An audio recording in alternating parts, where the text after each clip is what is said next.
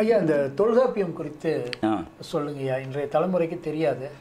இன்னும் சொல்லப்போனால் புலவர்கள் கூட, தமிழாசிரியர்கள் கூட தொல்காப்பியத்தை மேற்கோள் காட்டி கூட சொல்வதில்லை.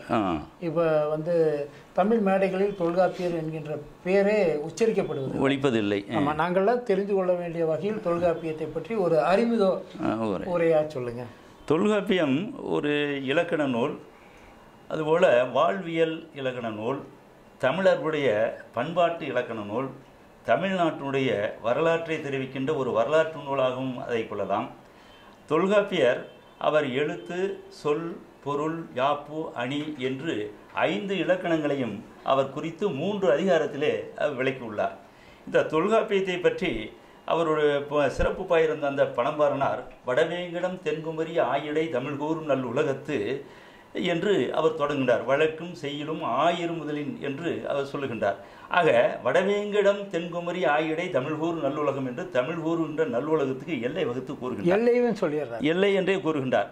அப்பொழுது வடவேங்கிடம் என்பது வடக்கு எல்லையாகவும், குமரி என்பது குமரி ஆறா, குமரி மலையா, குமரி கண்டமா என்று ஐயப்பாடெல்லாம் இருந்த காலத்தில் இவருடைய 2ஆம் ஊழி, கடல் ஊழி ஏற்பட்டதனாலே அந்த குமரி மலை, குமரி ஆறெல்லாம் அழிந்து இப்பொழுது குமரி முனை என்று நாம் கருதி கொண்டிருக்கின்றோம்.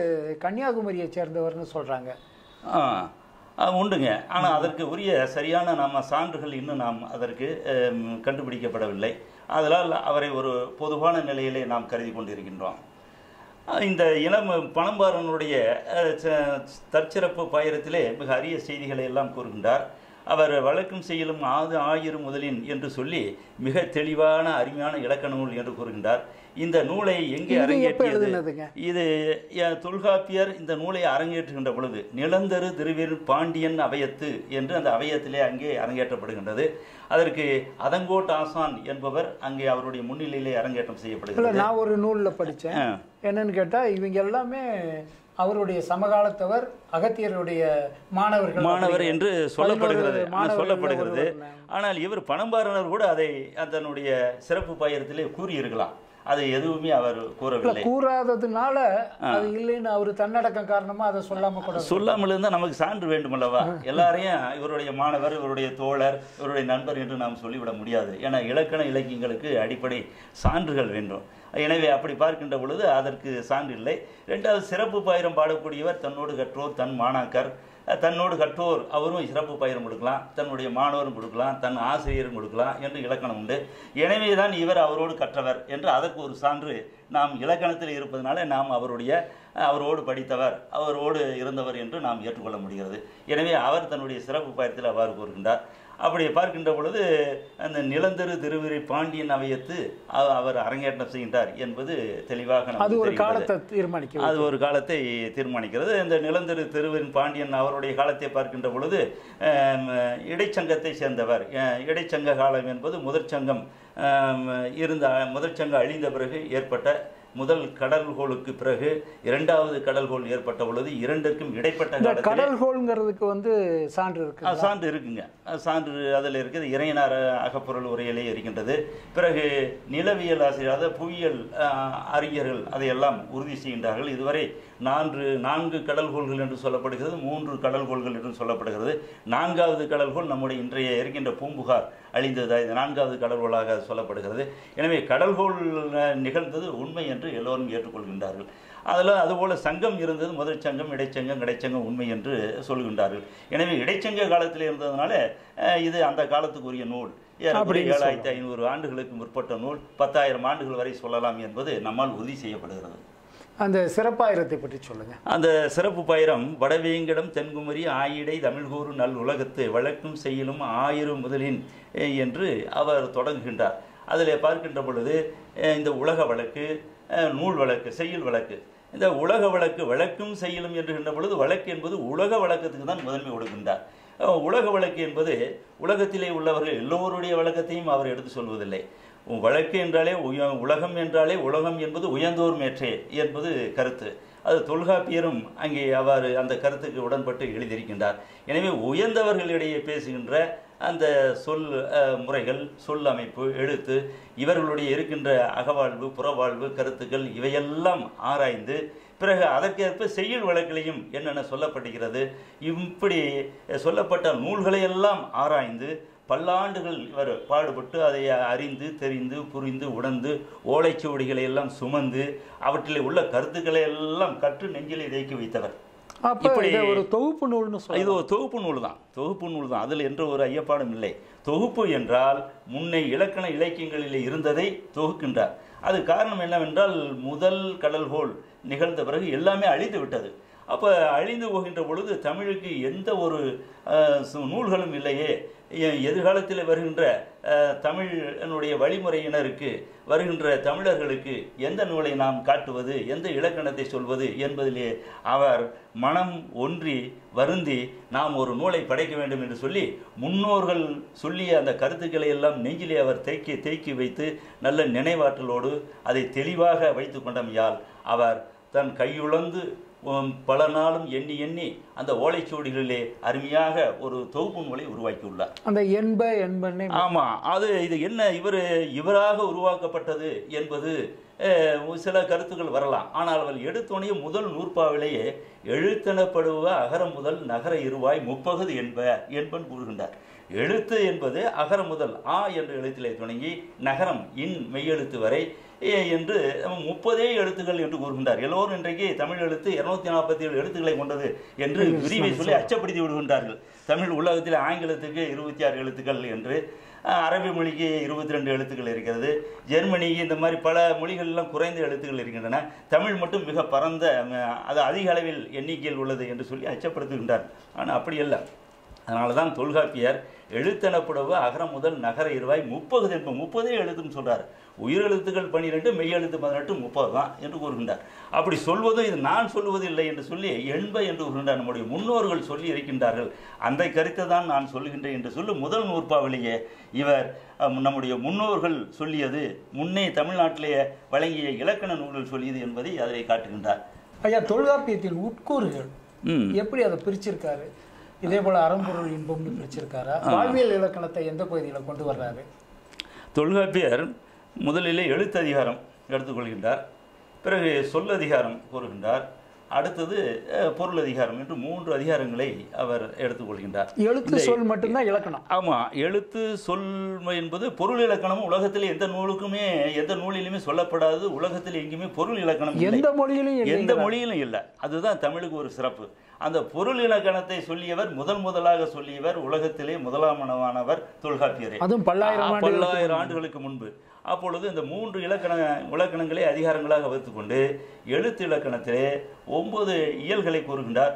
சொல்லதிகாரத்திலே 9 இயல்கள், பொருள் அதிகாரத்திலே 9 இயல்கள். இந்த எழுத்து அதிகாரத்தில் எடுத்த உடனே அவர் எழுத்தியல் என்று சொல்லாமல் நூன்மரபு என்று கூறுகின்றார். நூல் மரபு என்பதை நூன்மரபு என்று நாம் பல்பொடி பற்பொடி என்று அங்கே புணர்ச்சி திரும்பி எடுப்பது போல நூல் மரபு என்பதை நூன்மரபு என்று கூறுகின்றார். இங்கே நூல் மரபு என்பது எப்படி ஒரு ஆடைக்கு நூல் அடிப்படையாக இருக்கின்றது, அதுபோல ஒரு மொழிக்கு அடிப்படையானது எழுத்து. ஆக அங்கே அந்த நூலை அவர் ஒப்பீடாக கருதி இதை நூல் மரபு என்று கூறுகின்றார். மொழிகளுக்கு அடிப்படையானது எழுத்து என்று கூறி அங்கே ஒரு சிறப்பான ஒரு தலைப்பில் நூன் மரபு என்று கூறுகின்றார். அந்த நூன் மரபிலே தனித்த எழுத்துகளுடைய தன்மைகளை, அளவு, எண், பெயர், முறை, பிறப்பு இவு சார்ந்த கருத்துக்களை எல்லாம் அதிலே கூறுகின்றார். அதில் எடுத்தோடனே 30 எழுத்துன்னு கூறுகின்றார். பிறகு உயிரெழுத்துக்கள் யாவை? அவுகார இருவாய் 12 எழுத்தும் உயிரின மொழிவ. அவுகார முடிய 12 எழுத்துக்கள் உயிரெழுத்து கூறுகின்றார். நகார இருவாய் 14 எழுத்து மெய்யென மொழிவ. இன் என்ற மெய்யெழுத்து முடிய 18 எழுத்துக்கள் மெய்யெழுத்து என்று கூறுகின்றார். பிறகு அதிலே சார்பு எழுத்துக்கள், முதல் எழுத்துக்கள் கூறி சார்பெழுத்து குற்றியிலரும் குற்றியிலரும் ஆயுதம் என்ற 30 புள்ளியும் எழுத்தோர் என்ன 3 புள்ளியும் சார்பெழுத்துக்கள் என்று கூறுகின்றார். பிறகு வல்லினம் மெல்லினம், கசரதபுர வல்லினம், நமன மெல்லினம், ஏரல்ல வளல இடையினம் என்று அந்த வகையை கூறுகின்றார். ஆ இ உ அம்மூன்றும் சுட்டே என்று சுட்டெழுத்துக்களை கூறுகின்றார். ஆ ஏ ஓ அம்மூன்று வினா என்று வினா எழுத்துக்களை கூறுகின்றார். இப்படி அந்த நூல் மரபிலே எழுத்தை பற்றிய தனி எழுத்துக்களை பற்றிய இலக்கணம் எல்லாம் கூறுகின்றார். பிறகு அடுத்ததாக அவர் மொழி மரபு வருகின்றார். மொழி என்பது சொல்லே இந்த எழுத்துக்களுக்கு என்ன இலக்கணம், அதுக்கு எவ்வாறெல்லாம் குட்டி எழுதுகிறோம் மற்றதெல்லாம் எப்படி, அது எந்த இடங்களிலே எவ்வாறு அமைகிறது என்பதை பற்றி மொழி மரபிலே கூறுகின்றார். அதற்கு பிறகு எழுத்தினுடைய பிறப்புகளை கூறுகின்றார். பிறகு எழுத்துகள் ஒன்றோடு ஒன்று சேர்வது புணரியலிலே கூறுகின்றார். புணரியல் கூறிவிட்டு பிறகு அதற்கு பிறகு அவர் உருவியல் என்று உருவுகளிலே வருகின்ற எழுத்துக்களை எல்லாம் எப்படி புணரும் என்று அதற்கடுத்து தொகை இலக்கணம் எல்லாம் அதுக்கடுத்து புணரியல் எடுத்து தொகை மரபு தொகுத்து இதில் எல்லாம் கூறுகின்றார். அதற்கு பிறகு உருவியல் வருகின்றார். பிறகு உயிரெழுத்துக்கள் எப்படி ஒன்று சேர்கின்றன, உயிர் மயங்கியல். பிறகு மெய்யெழுத்துக்கள் சேர்வது மெய்மயங்கியல். இறுதியிலே குற்றியலுகரத்தில் வருகின்ற கடைசி எழுத்து வரு எழுத்தோடு எப்படி சேர்வது என்று குற்றியலுகரம் என்று குற்றியலுகர புணரியல் என்று 9 இயல்களில் எழுத்து அதிகாரத்தை முடித்து விடுகின்றார்.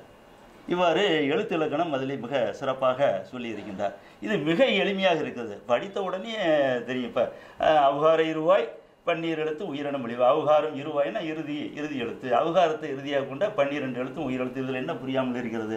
இதில் ஒன்று தொல்காப்பியம் ரொம்ப கடின உரையே தேவையில்லைங்க, ரொம்ப எளிமையானது தான். சரிங்க, நம்ம இலக்கணத்துக்கு அப்பாற்பட்டு வருவோம். வாழ்வியல் இலக்கணத்தை பற்றி, வாழ்வியல் எழுதியதை பற்றி என்ன தலைப்புகளில் அவர் கொண்டு வந்திருக்கார்? அவர் வாழ்வியல் என்பது பொருள் அதிகாரத்திலே கூறுகின்றார். அதில் தமிழின் தொன்மை, தமிழின் சிறப்பு, கலாச்சாரம், பண்பாடு எல்லாமே வருகின்றது. நம்முடைய முன்னோர்கள் வாழ்வியல் அந்த பொருள் அதிகாரத்தில் எடுத்த உடனே நம்முடைய இந்த உலகத்துக்கு, உலக இயக்கத்திற்கு, உலக வாழ்விற்கு அடிப்படை அன்பு. அந்த அன்பு தலைவன் தலைவி இருவருக்கும் இடையே இருக்கின்ற அன்பு தூய்மையானதாக, உணர்வார்ந்ததாக, உள்ளார்ந்ததாக இருந்தால் தான் அவர்கள் இருவரும் ஒன்று சேர்ந்து இல்லறம் நடத்த முடியும். அப்படி இல்லறம் நடத்தி அவர்கள் மக்களை பெற்றால்தான் இந்த மக்கள் இனம் பெருகும். மக்கள் இனம் பெருகினால்தான் உலகம் வாழ்வு இயங்கும், உலகமே இயங்கும் என்று கூறலாம். எனவே உலக இயக்கத்திற்கு அடிப்படையானது தலைவனுடைய உள்ளன்பு. அந்த அன்பை பற்றிய அகத்திணையல் என்று பொருள் அதிகாரத்தில் முதல் இயலாக அகத்திணையல் என்று கூறுகின்றார். அடுத்து வேற என்னென்னலாம் சொல்றாங்க? தலைவன் தலைவிக்கு அடுத்து அதற்கு அடுத்தது திருக்குறள் மாதிரி தான் வருது. இன்பமும் பொருளும் அறணும் என்றாங்கு என்று களவியல் நூற்பாவிலே அவர் தொடங்குகின்றார். இன்பமும் பொருளும் அறணும் என்றாங்கு என்று கூறுகின்றார். முதல்ல இன்பத்தை வைக்கின்றார், அப்புறம் அடுத்தது பொருளை வைக்கின்றார், பிறகு அடுத்ததாக அறத்தை வைக்கின்றார். ஆனால் வள்ளுவர் அறத்துப்பால் பொருள்பால் இன்பத்துப்பால் என்று நேரடியாக முதலில் அறத்தை வருகின்றார். ஆனால் தொல்காப்பியர் இயற்கையோடு ஒன்றி போகின்றார். இன்பம் என்பது எல்லா உயிர்க்கும் இன்பமும் தானமர்ந்து வருவும் மேவற்றே இயலும் என்று கூறுகின்றார் தொல்காப்பியர். எல்லா உயிருக்கும் இன்பங்கிறது உண்டுங்கிறார். எல்லா உயிர்களுமே என்ன செய்யும்? தான் முன்னேற வேண்டும், தான் வாழ வேண்டும், தான் மகிழ்ச்சியாக இருக்க வேண்டும் தான் எல்லா உயிர்களுங்கிறார். மாந்த உயிர்கள் மட்டுமல்ல, எல்லா உயிர்களும். அது இயற்கையானது. அதனால் நாம் மகிழ்ச்சியாக இருக்க வேண்டும் என்பது ஒரு தன்னலம் சார்ந்ததல்ல, தன் முனைப்பும் கிடையாது. ஈகோ என்று சொல் தன்முனைப்பும் கிடையாது, அது தன் உணர்ச்சி என்று தொல்காப்பியர் கருதுகின்றார். அதனால தான் அவர் கூறுகின்ற எல்லா உயிருக்கும் இன்பம் என்பது என்று கூறுகின்றார். அந்த இன்பத்தை முதல்ல கலவையில் வைக்கின்றார். இன்பமும் பொருளும் அறணும் என்றாங்க என்று தொடங்குகின்றார். அப்படி இந்த மூன்றுக்காக தலைவன் தலைவி அவர்கள் ஒருவரோடு ஒருவர் இணைந்து முதலிலே இன்பங்கருதி இணைய வேண்டும். பிறகு இன்பமான வாழ்க்கை நடத்துவதற்கு பொருள் தேட வேண்டும். பிறகு இவை ரெண்டும் இருந்தாலும் கூட வாழ்க்கை சீரழிந்து விடக்கூடாது, தடுமாறி போகக்கூடாது, தவறி போகக்கூடாது என்று கருதி அங்கே அறத்தை வைக்கின்றார். ஆக அறத்தை அங்கே உயரத்திலே வைக்கின்றார். இந்த படிப்படியாக கொண்டு வந்து வைக்கின்றார். திருவள்ளுவர் அதை முதன்மையாக கருதிப்படுகின்றார். இவ்வளவுதான் வேறுபாடு. இப்ப கற்பியல் என்பது, களவியல் என்பது தலைவன் தலைவி ஒருவர் பார்த்த உடனே அவர்கள் உடனே காதல் தோன்றி விடுவதில்லை, ஒரு சூழல். அதனால தான் அந்த இதை சொல்லுகின்ற பொழுது அகத்தினையே தொடங்குகிற போது கைக்கிளை முதலா பெருந்திணை இருவாய் முற்பட கிளந்த எழுதினை என்ற 7 திணையில் சொல்கிறார். எழுதினை அது எழுதினை கைக்கிளை தான் வைக்கிறார். இப்படி பார்த்த உடனே ஒரு தலைவன் நினைச்சுவான், இவளை நாம் விரும்பலாம், காதலிக்கலாம் என்று நினைக்கின்ற பொழுது கைக்கிளை தான். எப்பொழுது 2 மனங்களும் ஒன்று சேர்ந்தால் தான் அது 5 திணை என்று சொல்ல முடியும். அது 2 உள்ளங்கள் சேர்ந்தது சிறப்புக்குரியது. அதனால தான் கைக்கிளையை அங்கே முதலே வைக்கின்றார். ஆனால் அப்படியே ஒரு தலைவன் தலைவியை பார்க்கின்ற பொழுது அவர்களுக்கு உள்ளத்திலே எழுந்து இருவர் உள்ளமும் ஒன்றிய பிறகு அதுதான் உண்மையான அன்பு. அப்படிப்பட்ட அன்பு 5 திணைகளில் வருகின்றார்.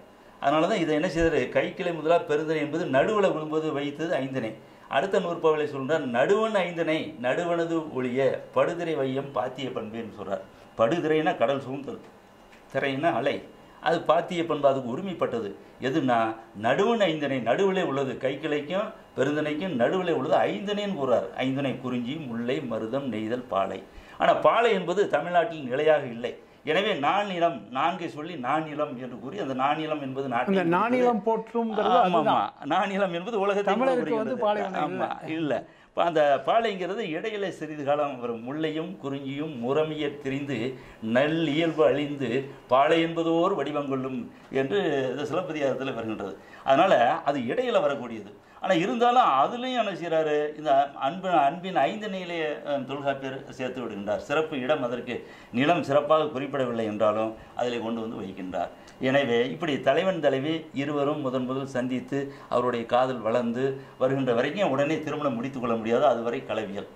அப்போ இந்த கலவியலை கற்பியல் கொண்டு வருது. கற்பியல் என்பது வெளிப்படை திருமணம் முடிப்பது தான் கற்பியல். வெளிப்படை திருமணம் முடித்து எல்லாரும் பாராட்டி இவன் கணவன் மனைவி என்று சொல்வது கற்பியல். அதுவரை அவர்கள் கணவன் மனைவியாக வாழ்ந்தாலும் கூட அது கலவியல் தான். அப்போ இந்த கலவியலை கற்பியல் கொண்டு வருவதற்கு தோழி உதவி செய்வார். அப்போ தோழி என்ன செய்வான்னா, அதை எப்படி எடுத்தோடனே போய் தாயிடம் போய் சொல்ல முடியாது. அப்படி தாயிடம் இவர்களுடைய காதல் இப்படி இருக்கிறது என்பது ஒரு பொய்யும் கூட கூறி சொல்லுவார். அதனால் தொல்காப்பியர் வாய்மை கூறியும் பொய்தலை பெய்துங்கிறார். வாய்மையை கூற வேண்டுமா, பொய்யை பெய்ய வேண்டும், மழை பெய்த மாதிரி பெய்ய வேண்டுங்கிறார். பொய்யை நிறையா சொல்லலாங்கிறாரு. அதுதான் வள்ளுவரை வாய்மையும் பொய்மையிடத்த புரதீந்த நன்மை பயக்கமணின்னு என்று திருவள்ளுவர் கொண்டு வந்து வாய்மை அதிகாரத்தில் கொண்டு வந்து சொல்லுகின்றார். அவர் வாய்மையிலே சொல்லுகின்றார். இங்கே தொல்காப்பியர் தோழிக்கு உரிமை கொடுக்கின்றார். எப்படியாவது கற்பு நெறிக்கு அவர் வகுத்திருக்கிற இலக்கணம் வந்து ரொம்ப மிக சரியானது, போற்றுதலுக்குரியது. அப்பொழுதுதான் வெளிப்படையாக மக்கள் எல்லாம் ஏற்று அவர்களுக்கு உரிய மதிப்பு கிடைக்கும். அவர்கள் நாடு, மொழி, இனம், மற்ற தொழில்கள் இவையிலெல்லாம் வெளிப்படையாக ஈடுபட முடியும். இல்லை என்றால் கலவியில் இருக்கின்ற பொழுது அது உரிய ஒரு தகுதி பெறாத நிலையில் இருக்கின்றது. அப்போ தோழி என்ன சொல்லுவான்னா, தாயிடம் போய் காதலை சொல்லும்போது எடுத்தோடனே இவங்க 2 பேரும் விரும்புகிறாங்க முடிக்கும்னு சொல்ல மாட்டான். அம்மா நாங்கள் ஒரு திணைப்புலம் அது காட்டுப்பகுதிக்கு போனோம், திடீர் ஒரு யானை ஒன்று வந்தது, அந்த யானை மிக வேகமாக வந்தது, நாங்கள் தோழியும் நானும் அஞ்சி விட்டோம். அப்பொழுது அந்த பகுதியில் இருந்தவன் ஒரு தலைவன் வேகமாக வந்து அந்த யானை விரட்டி அடித்தான். கதைநாயகன் அந்த காலத்தில் தலைவன், கதைநாயகன் என்பது தலைவி. இப்படி தொடங்கி இப்பொழுது தலைவியானவள் அந்த தலைவனுடைய நினைப்பிலே இருக்கின்றார் அப்படின்னு சொல்லும்போது கொஞ்சம் ஒன்னொன்னே அந்த தாய்க்கு அப்படியா இதெல்லாம் விட்டு என் மகளை காப்பாற்றி இருக்கின்றானா, தலைவியை காப்பாற்றி இருக்கின்றானா ஆஹா என்று சொல்லி அவன் மீது ஒரு அன்பு அங்கே ஏற்படும். இதை வைத்து பிறகு அவன் யார், எப்படிப்பட்டவன் எங்கே கேட்கலாம், அவர்களாகவே முன் வந்து கேட்பார்கள். இப்படி தோழி மிக சிறப்பாக அவர்களுடைய காதலை வெளிப்படுத்தி பிறகு திருமணத்துக்கு ஏற்பாடு செய்வார்கள். சில பெற்றோர்கள் ஒத்துக்கொள்வார்கள், சில பேர் ஒத்துக்கொள்ள மாட்டார்கள். அப்பொழுது தலைவன் தலைவி இருவருமே வெளியூர் சென்று அங்கே உள்ள பெரியவர்கள் முன்னிலையில் திருமணம் முடித்து கற்பு நிலைக்கு வந்து விடுவார்கள். ஆமா, கலவியல் இப்படி எல்லாம் கலவியல் வேகமாக இந்த காலத்தில் இருப்பது போல அந்த காலத்தில். ஆனா கலவியல் இல்லாம கற்பியல் வந்தது இல்லைங்க. தமிழருடைய முற்கால வாழ்வு காதலிலே தொடங்கிதான் வந்தது. அதுதான் மிக ஒரு சிறப்பு. நம்ம தமிழ் கலாச்சாரம். ஆமாம், உண்மை. காதல், வீரம் இது 2ம் அடிப்படையாக வந்தது தான். பிறகு மனம், அது 3 எழுத்து தான். மனம், அது திருமணம் என்று இன்றைக்கு நாம் கூறுகின்றோம். அதுதான் கற்பியல் வாழ்க்கை. இவ்வாறு களவியல் கற்பியல் தொடர்ந்து தமிழர்களுடைய அகவாழ்வு மிக சிறப்பாக இருப்பதை தொல்காப்பியர் இலக்கணிலே இன்னும் மிக விரிவாக சிறப்பாக பல கூறுகளாக எடுத்து எல்லோருக்கும் விளக்குகின்றார். அவற்றையெல்லாம் பின்பற்றி இருந்தால் இன்றைக்கு உலகத்திலே சாதி மதம் எதுவுமே கிடையாது. எல்லாருமே பெரிய தொலைநோக்கு தான். ஆமாம், மிகப்பெரிய தொலைநோக்கு. உலகம் உய்ய வேண்டுங்கிறார். உலகம் மகிழ்ச்சியாக வாழ வேண்டும். உலகத்தில் உள்ளவர்கள் மக்கள். எனவே மக்கள் ஒன்றிணைந்து அன்போடு அவர்கள் இன்பம் பெற்று பொருளை ஈட்டி அறத்தின் வழியிலே வாழ வேண்டும் என்று கருதியவர் தொல்காப்பியர். அப்படிப்பட்ட தொல்காப்பியரை இன்றைக்கு யாருமே சிந்தனை செய்யாமல் இருப்பது உளவுடைய வருத்தத்துக்குரியதாக இருக்கு. சரி, இப்போ மெய்ப்பாட்டியலும் மரபியல் இதெல்லாம் உளவியல் சார்ந்த மெய்ப்பாட்டியல் அவர் கூறுகின்றார். மெய்ப்பாட்டியல் பொருள் அதிகாரத்திலே அவர் கூறுகின்றார். மெய்ப்பாட்டியில் சொல்லுகின்ற போது எண்வகை மெய்ப்பாடுகளை கூறுகின்றார். நகையே, அழுகை, எரிவிரல், மருட்கம், அச்சம், பெருமிதம், வெகுளி, உவகை என்று அப்பால் 8 மெய்ப்பாடு என்ப என்று 8 மெய்ப்பாடுகளை கூறுகின்றார். அதுலேயும் பாருங்க, மெய்ப்பாட்டில் சிறப்பாக நகைங்கிறது. நகைன்னா சிரிப்பு, மகிழ்ச்சி தான் பெரும்பாலும் தொல்காப்பியர் விரும்புகிறார். எல்லாரும் மகிழ்ச்சியாக இருக்க வேண்டும். அழுகி அங்கே சொல்ல நகை. எல்லா ஆன்மீகமும் எல்லா சைக்காட்ரிஸ்ட் எல்லாருமே அதைத்தான் சொல்கிறாங்க. அப்போ முதல்ல மனித வாழ்க்கை அடிப்படை நகை, சிரிப்பு. இந்த சிரித்து வாழ்ந்தால் எந்த நோயும் இல்லை அப்படிங்கிறாங்க இல்லையா? அதுபோல் அங்கே நகையை பற்றி தான் சொல்கிறாங்க. இன்றைக்கு நகைன்னு சொன்னால் பெண்கள் கழுத்துக்கு போடுகின்ற நகையை எண்ணிக்கொண்டு இருக்கின்றார்கள். அதுலேயும் அவர்களுக்கு ஒரு மகிழ்ச்சி கிடைக்கிறது. அது ஒரு நகையாக கூட கருதுவதில்லை, தவறில்லை. அப்படி எண்வகை மெய்ப்பாடுகள் உடம்புல எல்லாருக்கும், உலகத்தில் எந்த நாட்டில் உள்ளவர்களுக்கும் அவருடைய வாழ்க்கையிலே இந்த 8 வகையான மெய்ப்பாடுகள் கண்டிப்பாக நிகழ்ந்தே தீரும். இந்த மெய்ப்பாடுகள் அதை வைத்துக்கொண்டு பல உண்மைகளை சாற்றுகின்ற அவர்கள் உள்ளத்தில் என்ன கருத்து இருக்கின்றது. நீங்கள் பேசுகின்ற பொழுது சிரிக்கின்றீங்க, ஐயா நம்மிடத்தில் அன்பாக இருக்கின்றார், தெரிந்து கொள்ள முடிகிறது. நீங்கள் ஒரு முறை முறைத்தால் ஏதோ நான் தவறு செய்து விட்டேன் என்று உங்களுடைய உள்ள கருத்து எனக்கு வெளிப்படுகிறது. ஆமாம், அதனால் இது அருமையான உளவியல். இன்றைக்கு உளவியலில் மிகப்பெரிய அறிஞர்கள்லாம் நூல்களெல்லாம் எழுதுகின்றார்கள். 10,000 ஆண்டுகளுக்கு முன்பு மிக சரியாக அவர் எப்படி கண்டுபிடித்தார்? எந்த ஒரு கருவிகளும் கிடையாது, துணை கருவிகள் கிடையாது, அவர் ஆய்வு செய்வதற்கு இப்படிப்பட்ட ஆய்வுக்கூடங்களும் கிடையாது. எப்படி இதையெல்லாம் கண்டுபிடித்து இதையெல்லாம் வைத்து ஒரு நூல் எழுதினார் என்பது மிகப்பெரிய சிறப்புக்குரியது, எல்லோரும் பாராட்டுகின்ற வியப்புக்குரியது. நீங்க சொல்றதை பார்த்தா இது ஒரு மிகப்பெரிய பொக்கிஷம். கருவூலம். இதுக்கு சரியா இன்றைய தலைமுறையினர், தமிழ் ஆர்வலர்கள் புரிந்து கொள்ள நல்ல உரைநூல்னு நீங்க எதை பரிந்துரைப்பீங்க? உரைநூல் இன்றைக்கு இதுல தொல்காப்பியத்திற்கு திருக்குறளுக்கு எழுதிய அளவு உரைநூல்கள் இதுல இல்ல. ஆமா இல்ல. முன்பு 11ஆம் நூற்றாண்டிலே எளிமையா தான் இருக்கு, எளிமையாக இருக்கின்றது. பாடல்கள்லாம் நீங்க சொல்றத கேட்கிறப்ப என்னாலேயே புரிந்து கொள்ள இருக்கு. இன்னும் கூட எளிமையை பாருங்க. மரபியலில் சொல்கின்றார், உயிர்களை பற்றி ஒன்றறிவதுவே உற்றறிவதுவே, இரண்டறிவது அதனோடு நாவே, மூன்றறிவது அவற்றோடு மூக்கே, 4 அறிவது அவற்றோடு கண்ணே, 5 அறிவது அவற்றோடு செவியே, 6 அறிவது அவற்றோடு மனனே. என்ன புரியாம இருக்கிறதுங்க? இல்ல, ஒன்று அறிவது உற்று அறிவது தொட்டு அறிவதுங்க. அப்ப தொட்டு அறியக்கூடிய ஒரே அறிவுடையது அது ஓர் உயிர். அதனோடு 2 அறிவது அதனோடு நாக்கு தொடுதலுக்கு அடுத்து வாய்ங்க. தொட்டு இங்கே வாயை தொடுகின்றோம், படிப்படியாக வாயில் சாப்பிடுகின்ற பொழுது தொட்டுக்கிட்டே இருக்கும். அதுக்கு வாய் வந்துடும். வாயின்னா நாக்கு. அப்போ 2 அறிவது அதனோடு நாவே. அதுக்கு வாய்க்கு மேலே என்னன்னு மூக்குங்க. 3 அறிவது அவற்றோடு மூக்கு. அதுக்கு மேலே என்ன இருக்குது? கண்ணு. 4 அறிவது அவற்றோடு கண்ணு. அதற்கு மேலே அதற்கு அடுத்தது செவிங்க. இவை எல்லாம் தாண்டி உள்ளத்தில் இருப்பது மனம்.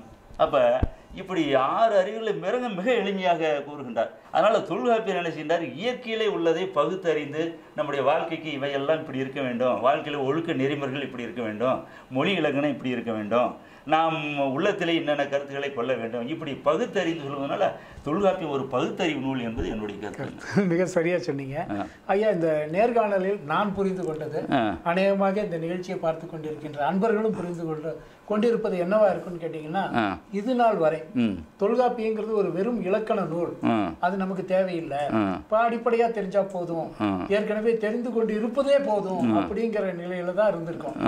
ஆனால் இது ஒரு வாழ்வியல் இலக்கணங்கிறது இப்ப நீங்க சொல்லிதான் தெரிஞ்சது.